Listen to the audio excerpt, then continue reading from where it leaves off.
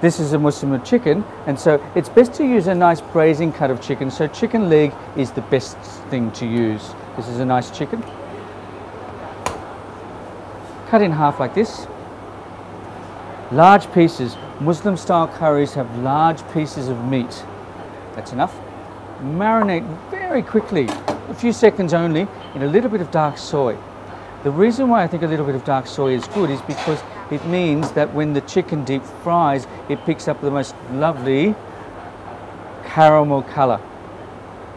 You'll see what I mean in a moment. Now we'll deep fry the chicken just in this wok, plenty of oil. Deep frying actually allows you to cook the chicken a little bit more, gives it a nice color, and makes it hold together in the curry paste.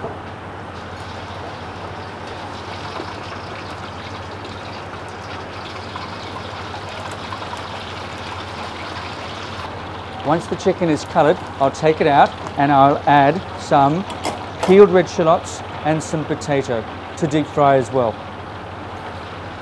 As you can see now, the colour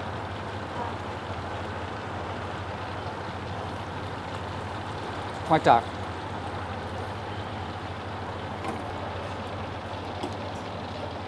Then I will put in the potatoes and shallots.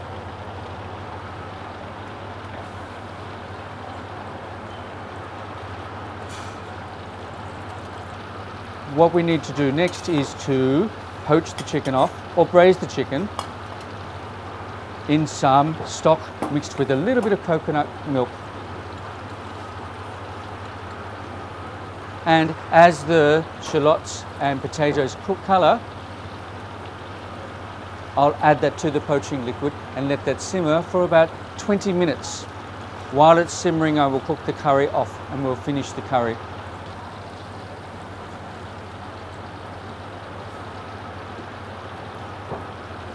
I add the potatoes.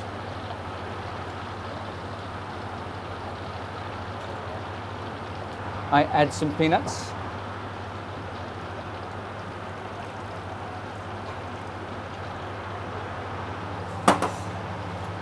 I add some spice.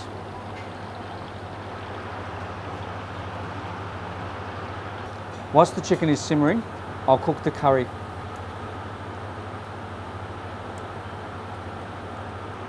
I'll add the curry paste.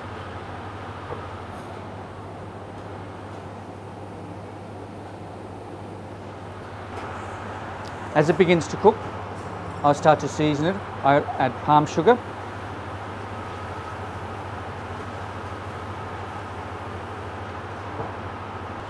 Some fish sauce.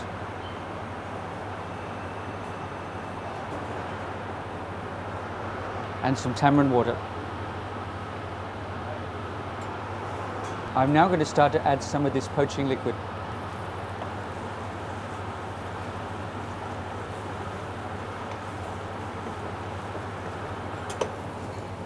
Adding it gradually because this curry needs to be quite oily.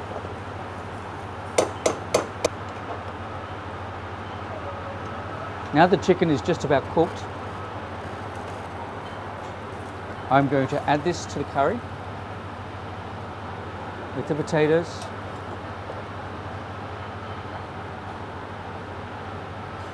I'm now just going to let this simmer for about 5 minutes. It needs some sugar.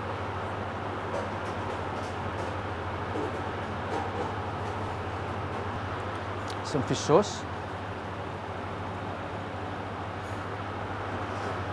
Finally, I'm adding a little bit of pineapple juice.